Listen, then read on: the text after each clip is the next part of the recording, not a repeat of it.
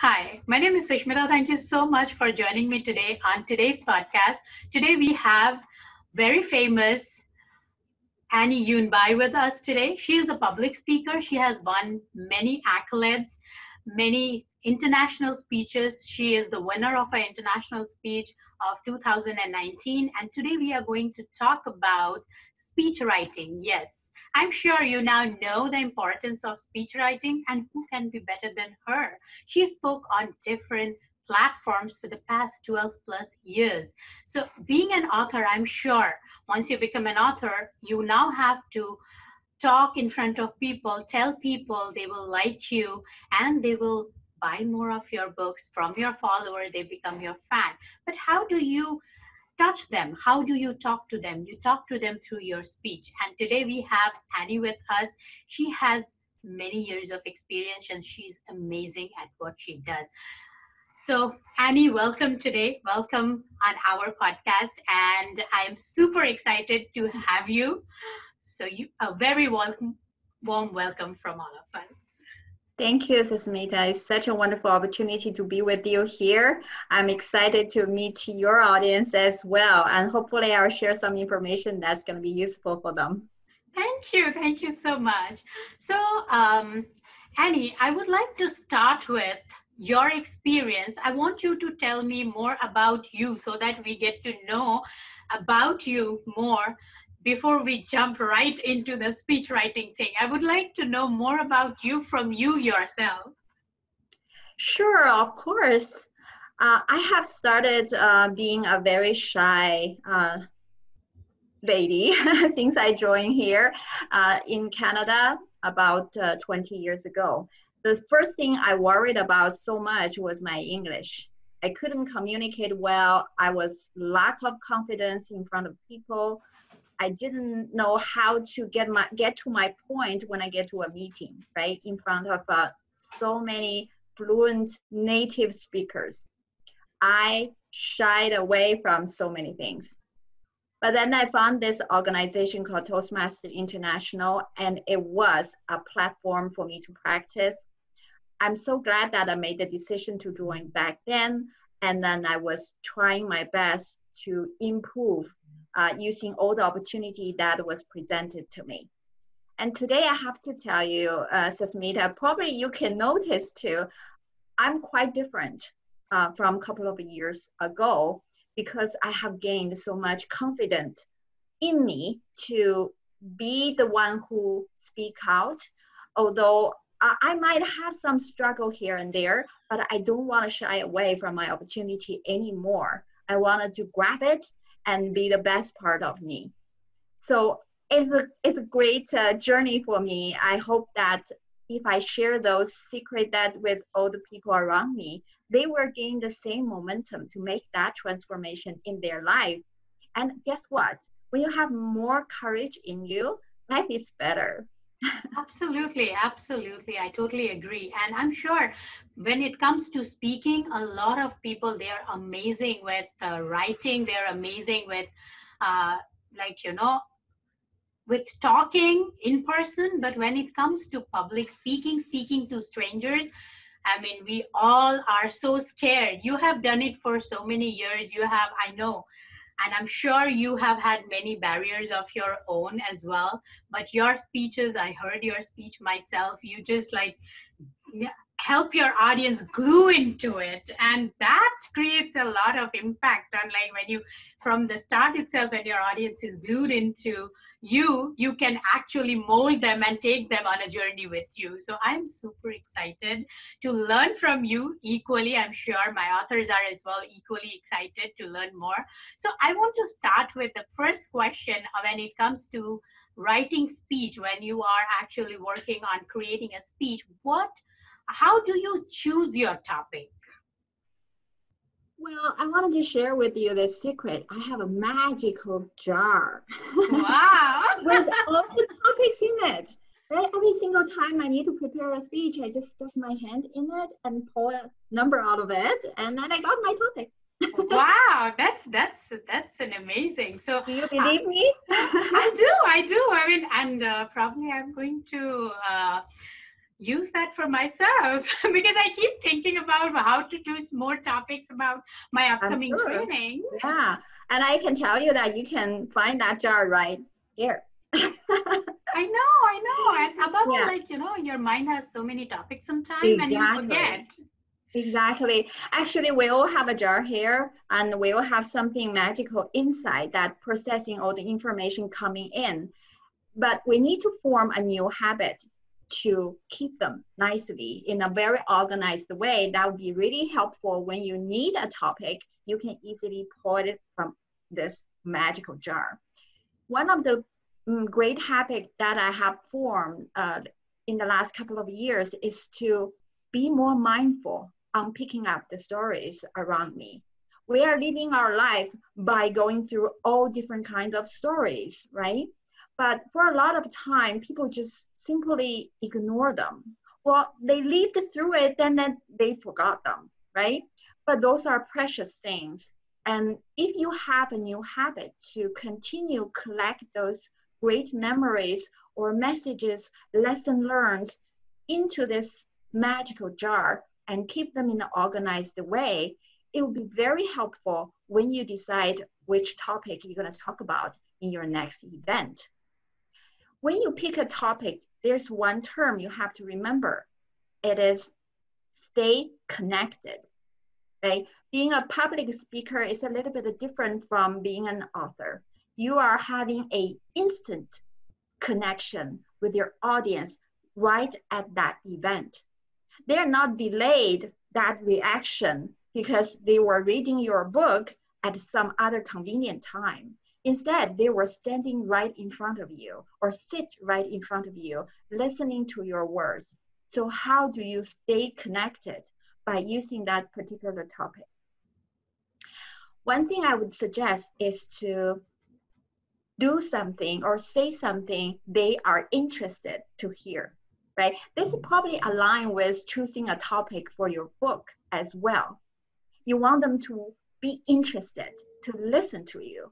Of course, for that particular speech, you want them to be extremely interested to listen to you and continue listening to you for the next like 10, 20 minutes or even longer. These days, people are having a short focus span, right? We are trained to be multitasking, and sometimes our mind keep on switching back and forth on different things. But when you meet a great public speaker, they will stay focused on that particular speaker, and they would be so eager to learn more and listen more from that speaker. And you certainly want that effect on your audience. So picking that topic that they're interested in is one big selection criteria. And the second thing is pick a topic that has the connection with you from the inside. The more you have the connection with that particular topic, the more you can talk about it. In my computation back last year, I picked a topic that's so dear and near to my heart. I talked my fitness experience. Jasmita, I know you have the similar experience there. I was so passionate about dancing and getting fit and having a healthy life. So when I was sharing that speech and sharing those stories, I just had so much to talk about, right? I wouldn't be tired of talking. Instead, I would be excited by talking about that particular subject. In that way, you are deeply connected with the topic. And at the same time, your audience is deeply connected with your topic.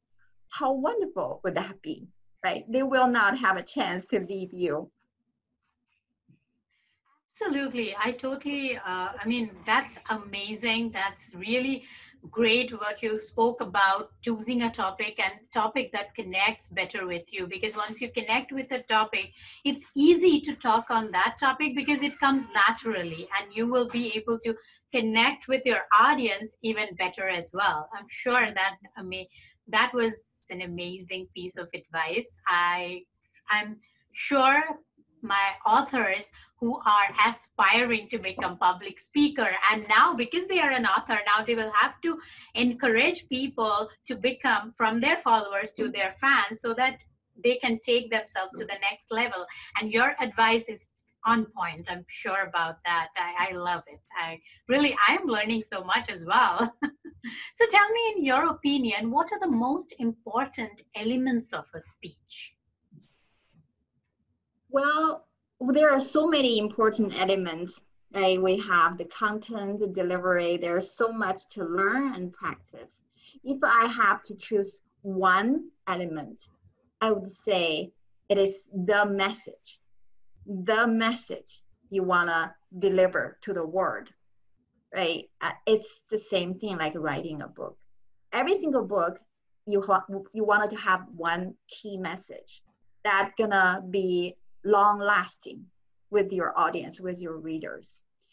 For a speech, you can do that as well. These days, everyone's busy, right? Everyone is taking a lot of tasks, and to survive and to thrive, to do all the amazing things in their life. When they focus to you, to listen to your speech, you don't want to waste their time.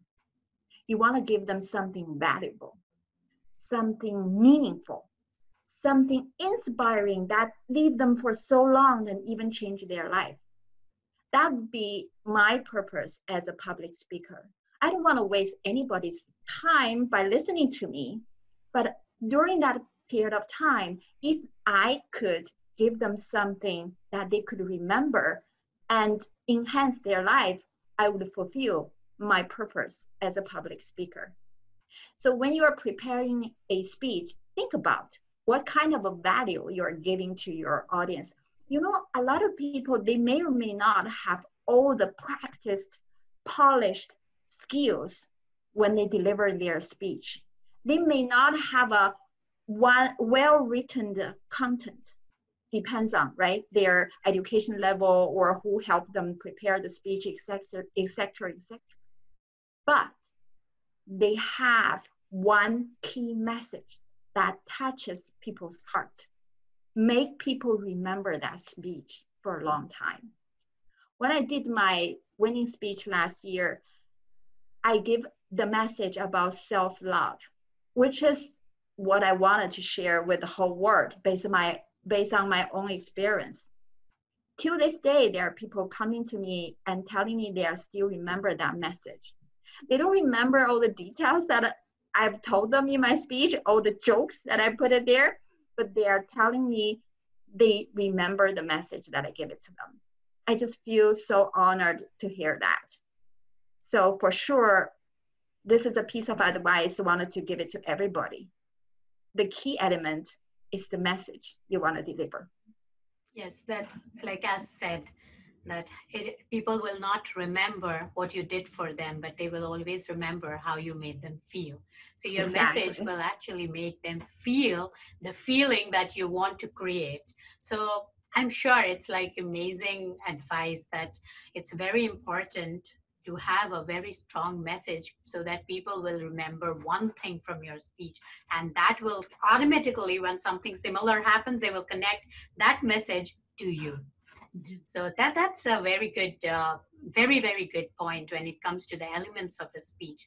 But how do you incorporate? I'm sure, like when it comes to speaking, when it comes to preparing your speech, we all know about storytelling. So I would like to know, how do you incorporate the elements of storytelling in your speech? Well, storytelling, I would consider very, very high level for a public speaker. It's not easy. It particularly hard for me. Of course, first of all, you need to have a good magic jar here, right, with lots of stories. And when I decided to write a speech related to a certain topic, I would sit there for a long time to search through all my memories and try to make that connection with my personal stories here and there. I could go back to my childhood to find something meaningful that influenced me to this point that could be related to the topic. Those are wonderful stories to share, to stay connected with your audience. But it's really a skill for everybody to practice.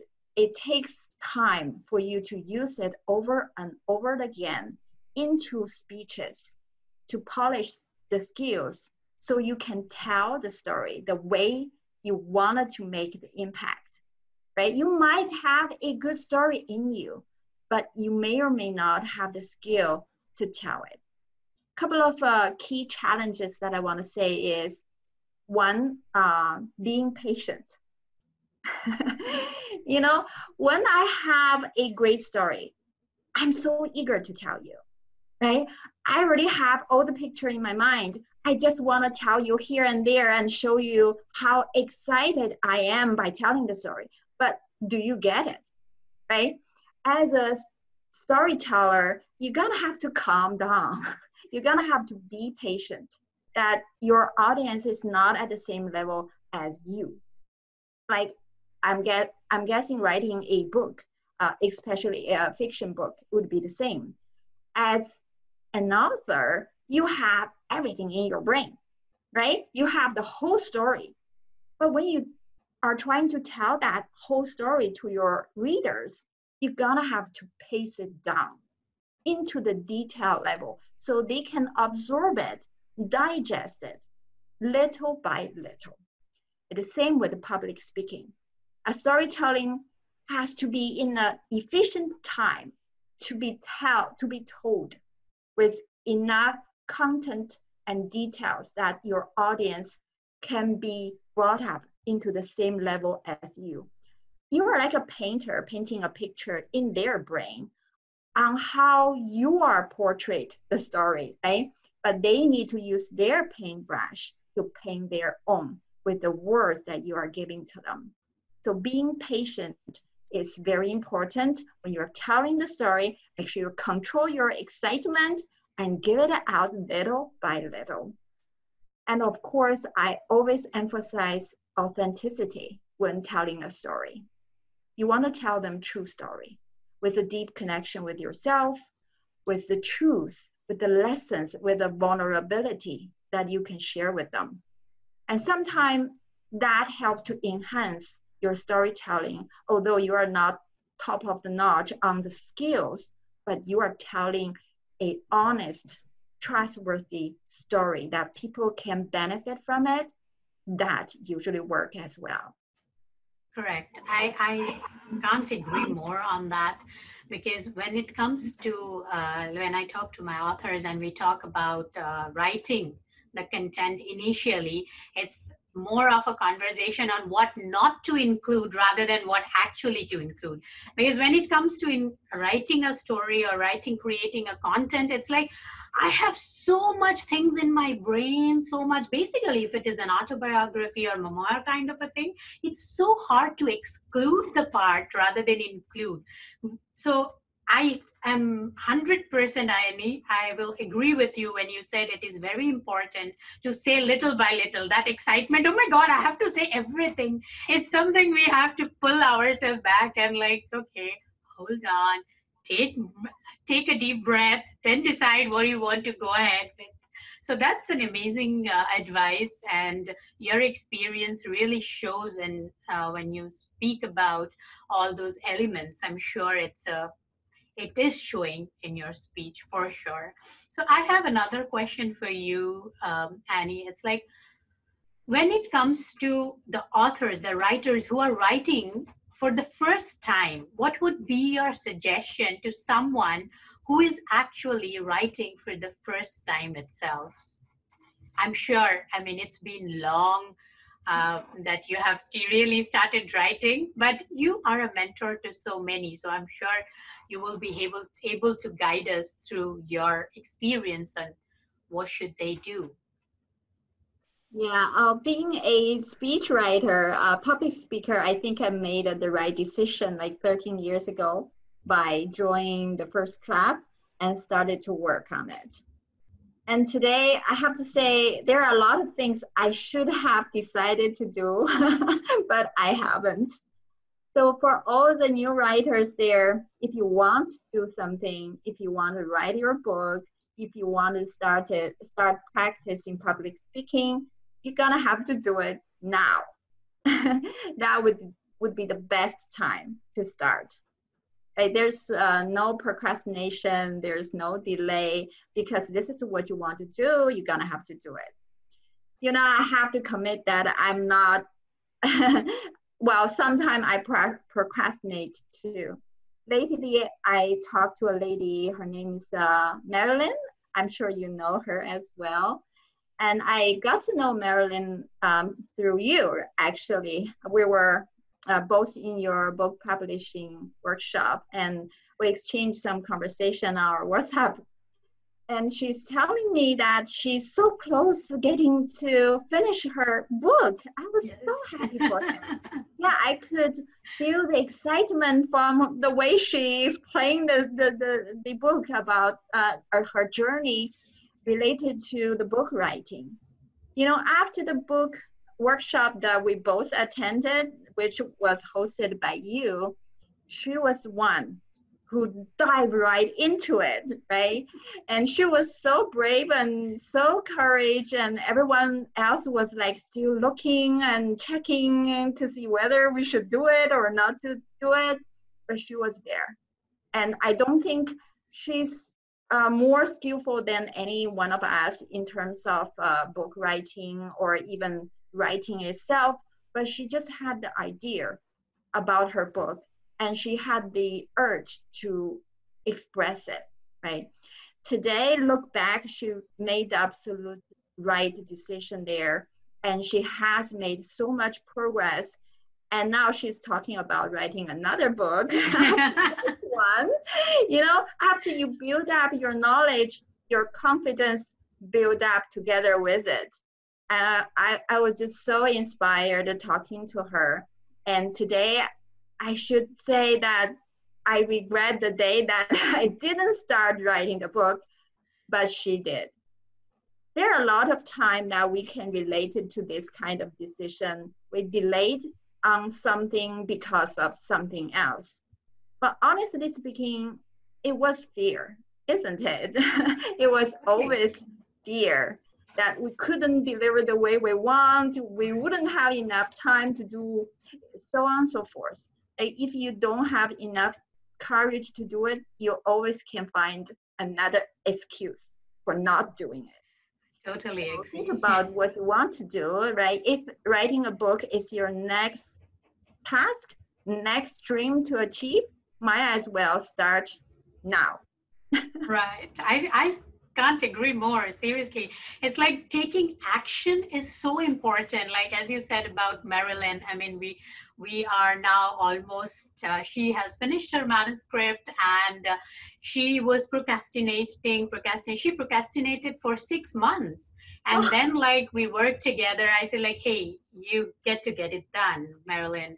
And then we sat together, we did some like outlining, and within 5 weeks this lady, she wrote a 6 chapters. And I was like, that's amazing. Now we are almost, you will get the good news for sure. It's like coming slowly.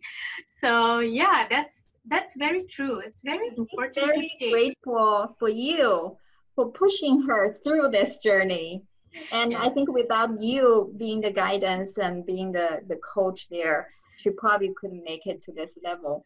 But because of you, and she's so happy, like achieving to this level.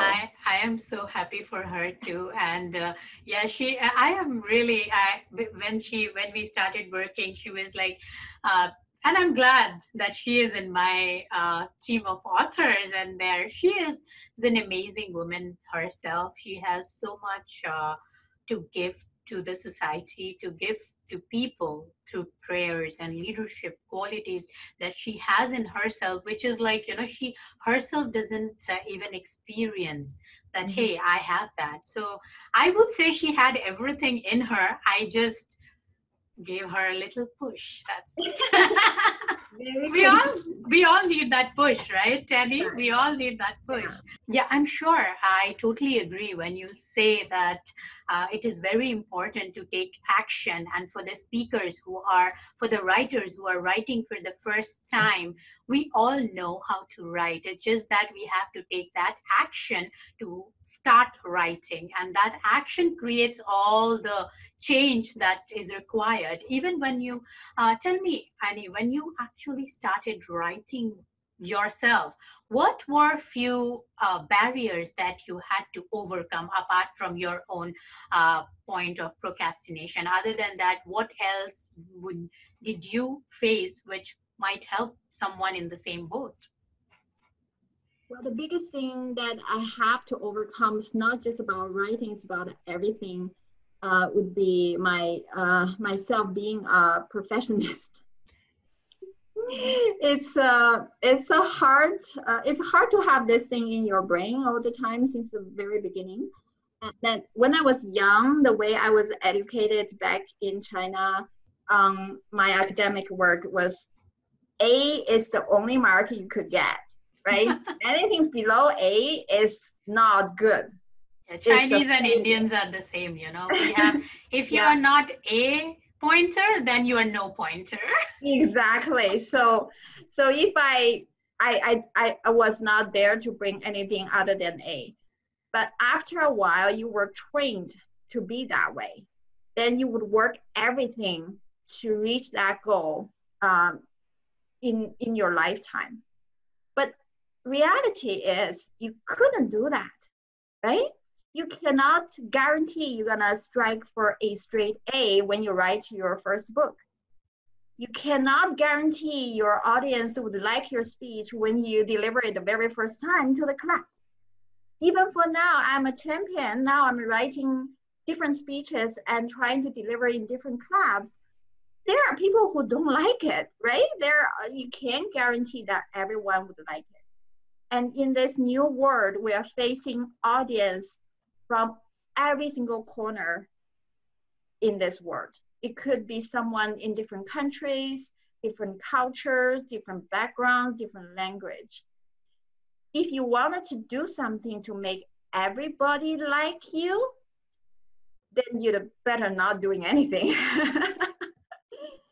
But being a perfectionist, you always want to make things the best that you can do. You want to pick the right time, the best effort, the best people, best cover, or best word that you can put it in this particular paragraph, which is not possible, right?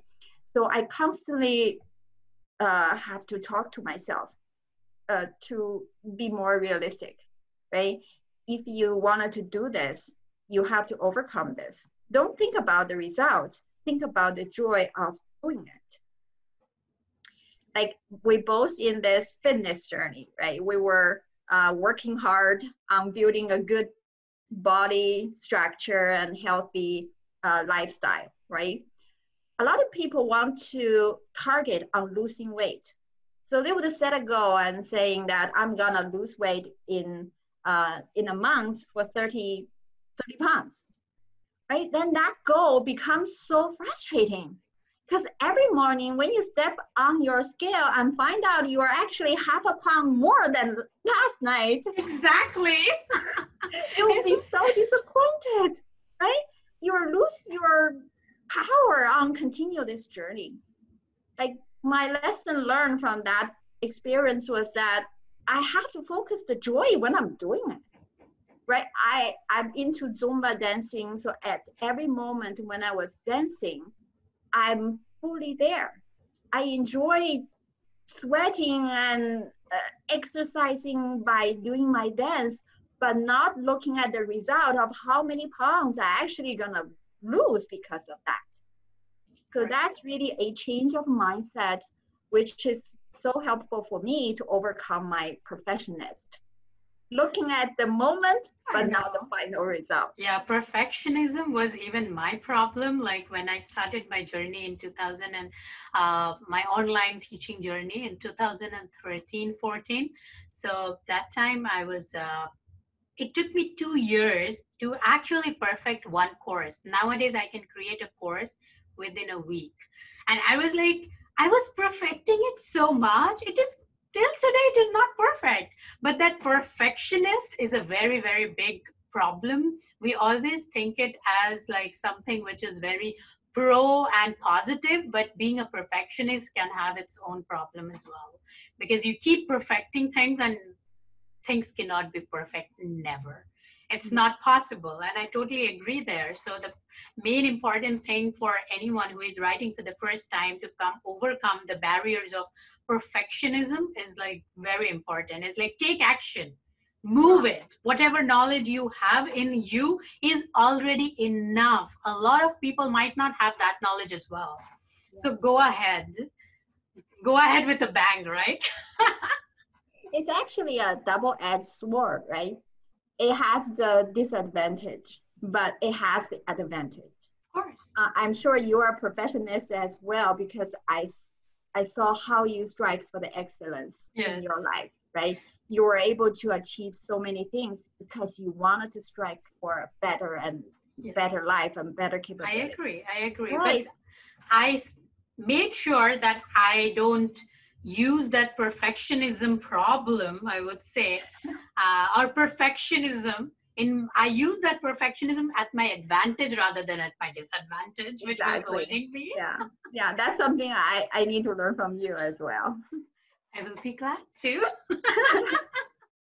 So it's like I have learned to take action rather than like, stopping everything and keep working on the same thing, because taking action have taught me that it is very important to take action, because if you take action, there are few things which others don't even know, which you think like you are keeping on perfecting.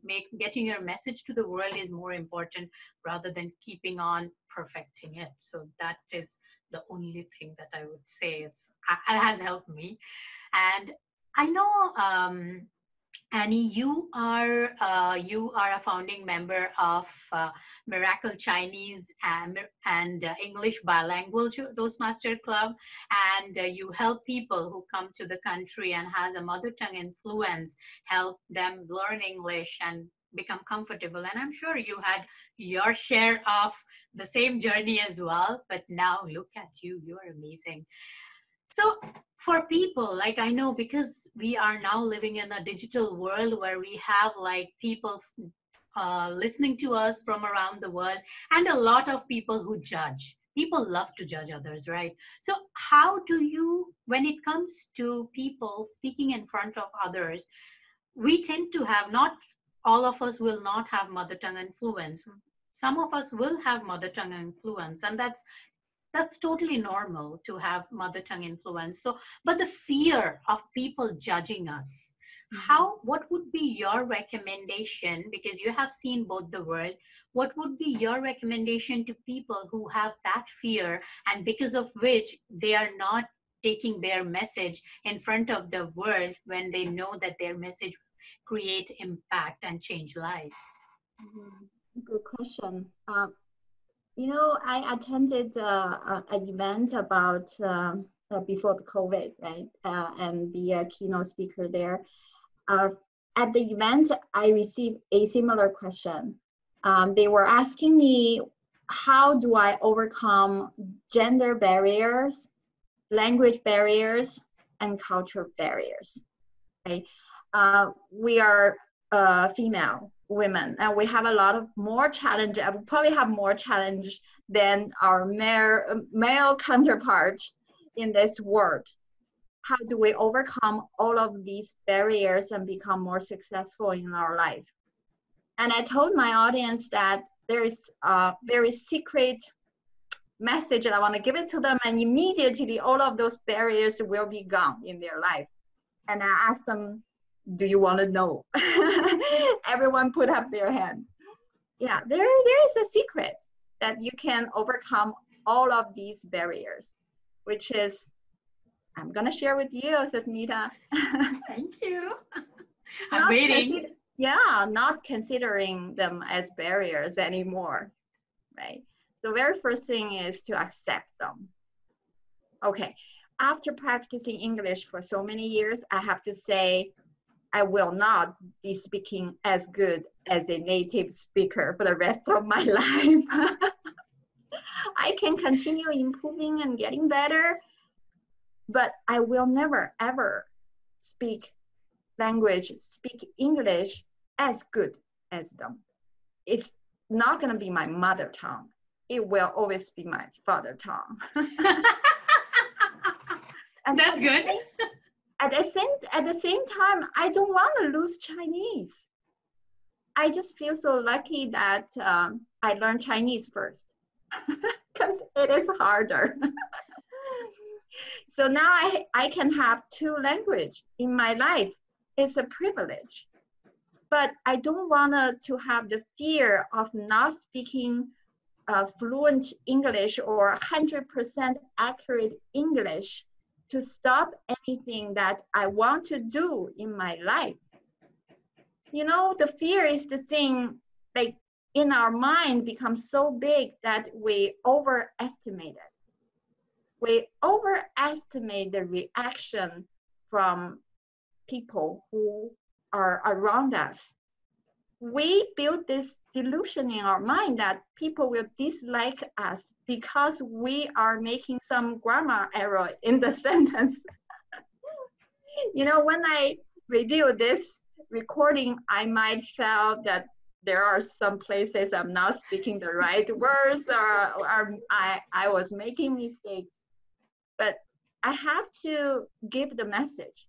I hope I am giving the message to all of you that is meaningful and valuable. And you would take that message rather remembering all the flaw that I made in my language. And I believe people are communicate by spirit and by heart, not just by language. If I'm telling you with something that meaningful, with honesty, you would listen, right? You would be tolerant for the language that I'm using. Then there are people who are not keen on communication. And it's our job to sit there and listen and trying to understand them. You may want to find those people in your life.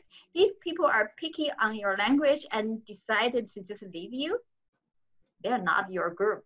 They're Exactly. not part of a community. And it's better they're gone, right? Exactly. You wanted to be with the people who are more generous of their time, and they are more willing to help you. They are more willing to understand you, right? And fortunately, we are living in Canada. I think this is a wonderful place that people Totally. coming from different backgrounds, coming from different culture. And honestly, if you go into a park, nobody's speaking native English. Right. Very rare, right? You can have native speaker, maybe 1 out of 10, I would say. But that doesn't stop anybody to become friends. This is a wonderful thing about Canada. Totally, I agree. I mean, I keep telling that Canada is my soul country. I lived in US. I have been visited so many countries, but when it comes to Canada, it's like seriously, it's a soul country because people are not judgmental over here. They will judge less, and that's the best part, definitely about the country. And I really like your advice when you said that when it comes to your language barrier, you are never going to be speaking as a native Canadian, as a native English speaker, and that's okay. I mean, I know a person very close who was so much when she was becoming an author, and she was so much into, oh my God, my book, my speech, my notes cannot have a single grammatical error. It should be grammatically perfect, and that's something which is very debatable, because grammatically correct and a phrase, English can have different phrase in a different dialect in a different way. Which is correct for me can be equally wrong for you, which is correct for you can be wrong for me. So it's like being perfect in like thinking about that I will be perfect everywhere. People tend to lose the genuinity to actually deliver the message, to make it so perfect that the content itself get crushed. So it's that I really like that advice when you say that, accept that you are never going to speak like a native speaker, and that's okay. I mean, it's okay. We should be proud of knowing our language, right? It's Exactly. like, and we are able to speak English. That's an achievement for us, where it is our father language, not the mother tongue, right? I love that when you said the father tongue.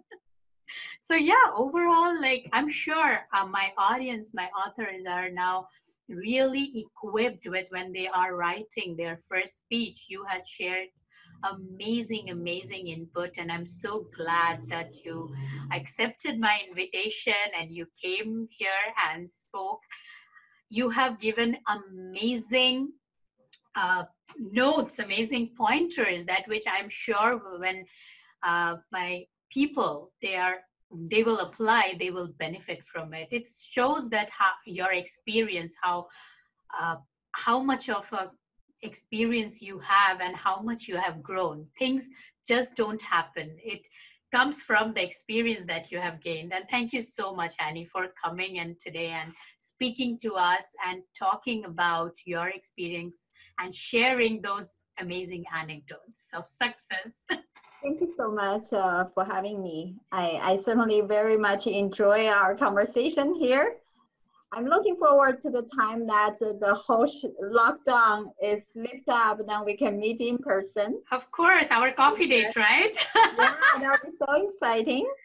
And for all the listener here, and if you find anything useful in your life for building your first speech, that would be my biggest pleasure.